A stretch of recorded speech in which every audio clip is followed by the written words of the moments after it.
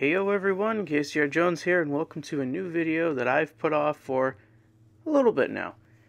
Today in this one we're going to talk about my O Scale Cabooses, and by that I pretty much mean the cabooses, or caboose, that I run regularly. Now this doesn't mean it's every single last one of mine.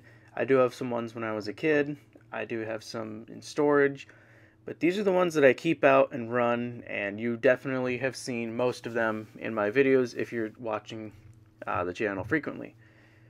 To start off, this is an Atlas O New Haven NE6, and I got this for my birthday from my grandma. I have to say, honestly, this is one of the best cabooses that I've ever seen in a model form. It just looks phenomenal looking at it. The paint is really nice. If you look closely, there's just so much little details, but I will say on this side, she arrived a little broken. If you look, it's missing one of the poles, that's the term, and also the ladders are also a little bent. I kid you not, this is under power. The lighting in this isn't the greatest. I have to say, the two weaknesses on this, the lighting and the weight. It's a pretty heavy caboose, but at that, I will say that when the lights are on and you look inside, there is some great details even on the interior and stuff you barely see unless it's in your hand. Like look at the floorboards and that bench. Like it's all just nicely detailed. And of course, speaking of detail, on the roof you can see those little piping details and just so many rivets. It just, by the looks, this is one of the best. I can't argue that. It's Atlas O Master Series. But on that note, here's the underframe, pretty much the bottom and everything, and the running gear. You can see it's still pretty clean, too. The guy who had this pretty much just never ran it, I guess. It was pretty clean. Let's move on to the next one. This one you have seen more recently because I just got my first chassis Jeep. This is my Lionel Wi-Fi Cupola Cam C&O Extended Vision Caboose. I believe that's the name, or Wide Vision. And like I said, the Wi-Fi cam, you can see it there in the cupola, just right there. This is a car I've had for a couple years. It's very good. I have to say, it's the right kind of weight. Like I said, it's roughly about 10 ounces. That's pretty much what you'd want to have your caboose to be, just over half a pound, if that makes sense. Under the lighting, I have to say, it's pretty darn good. Especially with how, you know, the Atlas one doesn't look that great in comparison. Like, look at this. You can actually see the lights on it. It does have the little marker on the end, which I really like, little markers. The underneath isn't that greatly detailed, but then again, it's an underframe. You're not going to really notice too much under there. I will say the overall detailing on it is pretty good as well. It's nothing to scream about. And on the controversy, here is pretty much her sister. This was the CSX one that I picked up in Trainland a couple years ago, or on the channel I should say. I put some decals on her and made her a custom NicholFloyd Railway Pepsi caboose, since my railroad does ship Pepsi. This is the caboose that we run exclusively on the end of the Kohler Express. Haha, funny nickname. I was pretty proud of that yellow though on the end. I like how it came out. But overall, it's the same caboose, you know, the same lighting package. It's got the Wi-Fi camera in there. It's got the little marker. It's, like I said, it's the same tooling. It's pretty much your sister. You can see on the bottom, it's the same thing. I'm glad that I got both of these, though, and let's move on to the next. This one hasn't been seen on the channel for a while. This is my Lionel Lines N5B caboose. Now, this one's completely fictional. It was made sort of for fun and also as a send-off caboose to something that I actually appreciate a lot. To my knowledge, this was the last smoking caboose ever produced in O Scale, which is a little bit of a bummer because I really like the smoking caboose element. And I was not careful with this caboose as much as I should have when I was younger, or as soon as it came out. Over time, I accidentally broke the pipe, and this lantern also is broken. I do have to open it up one day and try to get it because I also pulled the wire on it. Not kidding, this is under the light, and this is sort of a problem with smoking cabooses. The windows tend to fog up a little bit, and on camera you barely can tell that the lights are on it or not. I will say if you look at it from the back though, you can tell because the lanterns are on. And especially the underneath, when you look at the the two switches there and all the detailing. This is honestly a nice caboose. It's made out of metal though, that's the thing. Because people were complaining the plastic caboose is melted, they decided to make it out of metal, so it is a little on the heavy side. I will say though that it never melted anything because it's made out of die cast. Looking at the smoke unit though, that's not the original stack. Like I said, I broke it off. That's actually a eye and ear piece from my doctor's. I just put it in there, and stupidly, it works. I don't know how, but it works. In the same production run, this caboose, I'm sure many of you recognize. This is my New Haven NE3 caboose, which is almost using the exact same Pensy tooling.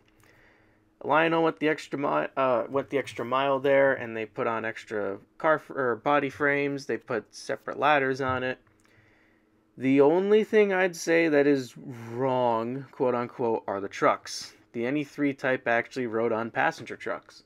Plus, they weren't built for the Pennsylvania Railroad. You know, this is a Pensy tooling. These flags, though, I made myself. I'm happy to say that those are literally just red paper towels I dyed red on toothpicks. The lighting in her, as you can see, it's the same kind of lighting package. It's not that great to begin with. It's LED strips. They do look okay in person, but on camera, they're just not easy to photograph. But on the bottom, as you can see, it's the same tooling. You can even see the hole for the smoke switch, which this thing doesn't have a smoke unit. But yeah, like I said, this is pretty much one that I'm famous for. A lot of you know Charlie, as I nicknamed her. Let's move on to another Lionel caboose. Oh boy, where to begin with this one? This is a Lionel Northeastern type caboose, which I custom decaled, obviously, to New Haven C576, which is an NE5 type caboose on the New Haven. Now, this one is a little different. You can obviously tell my paper graphic due to my printer not wanting to print red properly. I wanted this one though because it smokes and it has the right amount of windows. A lot of times the Northeast cabooses have 4 windows per sides, but the New Haven's NE5 type only had 2. And this one, like I said, how it smokes, I melted part of the window away over time. Like I said, the heated smoke unit just melts away the body. Under the lighting, you can see that the windows are fogged, but you can definitely see the lighting better in this one, especially from the ends where the doors are. You can really tell the lighting through there. What I will say, though, is when it's up and running, this one actually does have a pretty good smoke unit. It didn't want to perform for the video for some reason. Then again, my transformer for the demo track isn't that great. But it smokes. It smokes pretty well. I have to say that's one of its stronger suits is... Besides the paper decal that doesn't look too great, the lighting's pretty good, and of course, it smokes so good that it caked up the underside. Let's move on to the next one. Not accurate. Doesn't mean I hate it, but this is a MTH Premier New Haven, supposedly, off-center cupola caboose. Now, through some research, I'm pretty sure this is a Santa Fe CA1 type caboose tooling. This was in a freight set from MTH from a very long time ago, where, honestly, it's a reminder to anyone who doesn't know O Scale. This hobby, there's not a lot of toolings out there, compared to like HO and whatnot, because these trains are a lot bigger than those trains, and because of which they cost a little more money, and the companies that make them don't have every type of tooling available on hand. They're going to use what they can sometimes to sell a paint scheme and whatnot, and not a body, sometimes vice versa. Okay? Can we get over that? Good. Besides all that, this honestly is a really good caboose. I have to say the lighting, this is one of my favorite cabooses when it comes to lighting. It's actually really nice and bright. It's incandescent bulbs, which you do have to replace a little bit more often than LED bulbs, but it looks fantastic. I have to say that the rivet details aren't too bad. You can see the crew figures that I put in there, by the way. But honestly, like I say, this is honestly a really good caboose. It's got the right weight. It's, you know, like I said, the lighting, the paint works pretty good. Overall, I like it. What's to say that, you know, it's bad just because it's not the right type of tooling? Continuing on with this trend, Here is another caboose that I'm sure many of you recognize and know that I'm a little famous for once again. This is my New York and Atlantic Railway center cupola caboose. Now this is an MTH Rail King caboose. Honestly, I have to say that you could put a premier label on this thing and fool me. Holy crap, this has some of the best details for something Rail King. And for those who don't know, MTH Premier is the high-end stuff that has the best details, blah, blah, blah. Rail King is more entry-level stuff for 027 guys or people starting out. Now, I bought this for the paint scheme, like I said, and it is not accurate. New York Atlantic doesn't have center cupola cabooses. Does that bother me? Absolutely not.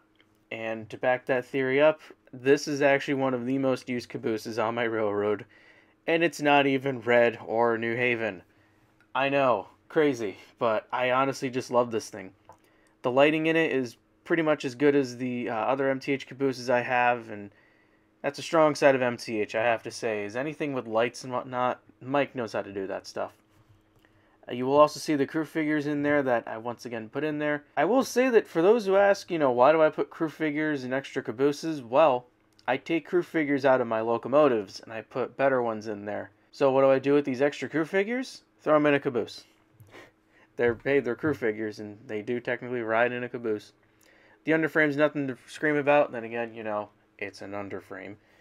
But honestly, like I say, this New York Atlantic one, it's honestly one of my favorites. Now this one, I just got. I also got this for my birthday, but it showed up late. A friend of mine ordered it just after my birthday and decided to give it as a belated present. This is also an MTH Rail King center cupola caboose. It's a little older than my New York Atlantic one, and I'm hoping that I appreciate this one as much as the New York Atlantic one. Just because it's pretty much the same tooling. I will say the trucks are different. These ones are sprung. The lighting in it is pretty good. You'll see that in a minute. But honestly, this is the first caboose that I have that has the white outlines. For those who have seen the G-Gauge videos, a friend of mine has, I think it's USA Trains. It's the same kind of caboose as this, where it has the white lining and the McGinnis paint and everything. And honestly, it looks nice. It genuinely just looks nice. With the lighting, like I said, you can see it's pretty bright. MTH knows how to do bright lights in a caboose, especially for cameras. Then again, they're incandescent. It has the markers. You will only notice the one crew figure in there since I didn't open this thing up yet. I don't even think I put my my sticker on the underneath either. But this one, I haven't run yet. It's literally just been thrown for this video out of the box. But I hope that I appreciate it as much as I should. This is the oddball. What you see here is a K-line extended vision caboose. And it's different. You could definitely tell by the wheels and the trucks and the silver paint. Fight me on this one. I think the silver paint's one of the greater parts of this caboose. Definitely makes it stick out, and nothing like an actual New Haven caboose. Like I said earlier, does that make this a bad one? Absolutely not. I will say that it does have the smoke unit, and it melted the roof. Yeah, this is what people are complaining about smoking cabooses. Like, this is the damage they can do. Which, honestly, it's my damn fault for running it 5 hours at a time continuously without shutting it off. I will say, though, that I think my favorite aspect of this caboose has to be those lamps. They just look so right on the end of the car, or the end of the car. The lighting inside is terrific, I have to say. Those incandescent bulbs, they're very good. The smoking you can even see there in this still shot. I think it's my best smoking caboose is this one. And like I said, with those lamps, like, just look at them from here. It just looks so right. Ignore the, this is supposed to be a New Haven caboose and all that. Just those lamps, they look right. Anyway, the underneath, this is a fun piece to look at it underneath. It's very different to all my other stuff because I don't have too much K-line. Underrated company, by the way, K-line. But if you look at these switches, you can see that it has TMCC and DCS. I'm kidding.